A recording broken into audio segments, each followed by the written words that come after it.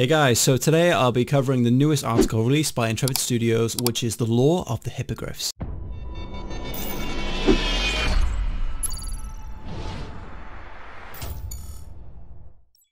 Okay, so new article. What have we got? The Law of the Hippogriff. I like this photo we have here. It's new. I like it. Very nice. We have a little video. I'll have a look at that later. So, alright, so here we go. Since ancient times, the hippogriff has been a symbol of noble and majestic strength for numerous cultures. Okay, they are cunning and fiercely independent creatures. A rarity it is for one to have the opportunity to get close enough without being torn apart by their piercing beaks and talons. However, those fortunate enough to form a bond with a hippogriff will find them to be loyal beings,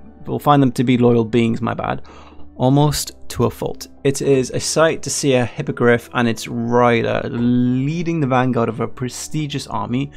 Such is inspiration they bring.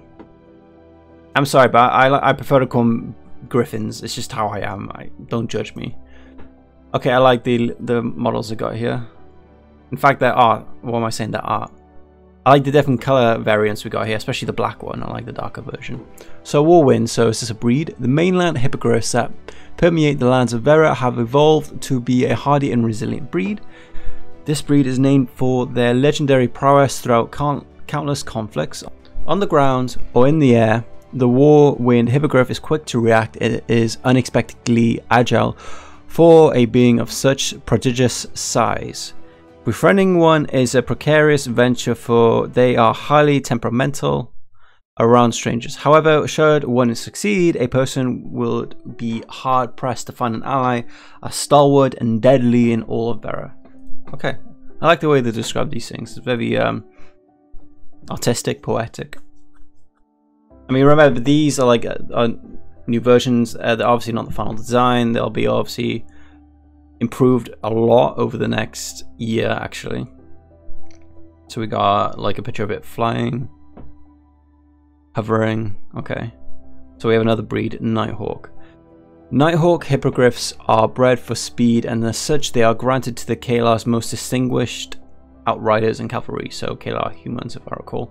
These particular hippogriffs are adept at swiftly exploiting an exposed enemy flank, where other hippogriffs may have already found themselves at the mercy of a deadly counterattack. Okay, so these guys are swift, they're on the go, they're on the ball, they're ready to go. Okay, in addition, the Nighthawk's striking hue and reserved temperament makes it perfect for staging operations under the guise of darkness. Okay, few beasts are so feared when the sun falls beneath the horizon. Watch out for these guys. I did say I'd like them.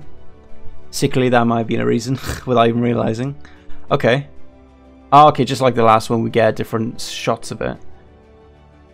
Yeah, okay. Next one. Oh, we have a winter type, Winterhawk.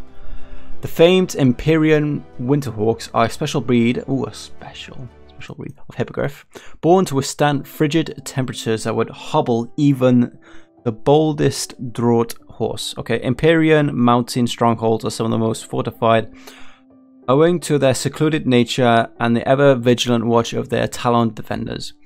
Those who have survived an attack tell only of a biting bolt of feathers with claws shredding and tearing their flesh, for the creature disappears as swiftly as it strikes. Due to their prowess, these hippogriffs are some of the most sought after in the land, and the Empyreans take great pains to keep them out of the hands of the unwanted parties. Okay. So these guys are the ones you want to be going for most of the time. Interesting. They're sneaky. They're inconspicuous. Okay. Oh, and we got like armor sets.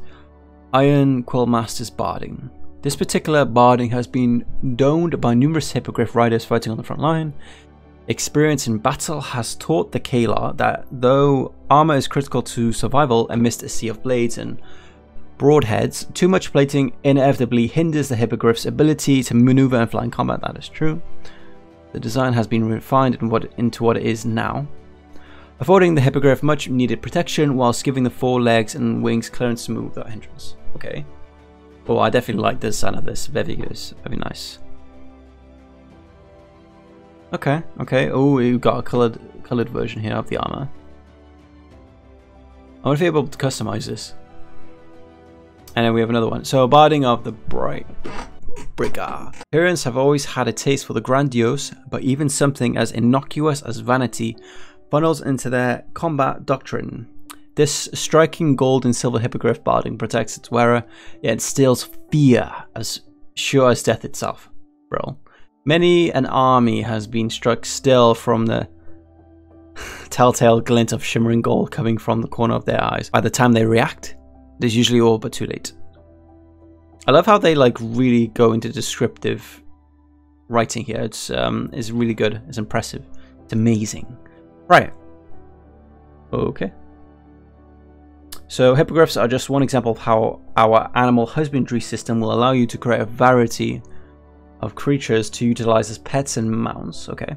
Whether you prefer the agile feline limbs of the griffin, thank you, or the strong steed-like hind legs of the hippogriff, you'll be able to enjoy a diverse spectrum of breeding options within Ashes of Creation. Okay, we'll have more information in the future, blah, blah, blah, blah. Alright guys, that was the video. Thanks for watching and I hope you enjoyed it. If you did, make sure to smash the like button down below, comment, subscribe and hit that notification bell for future uploads on the channel.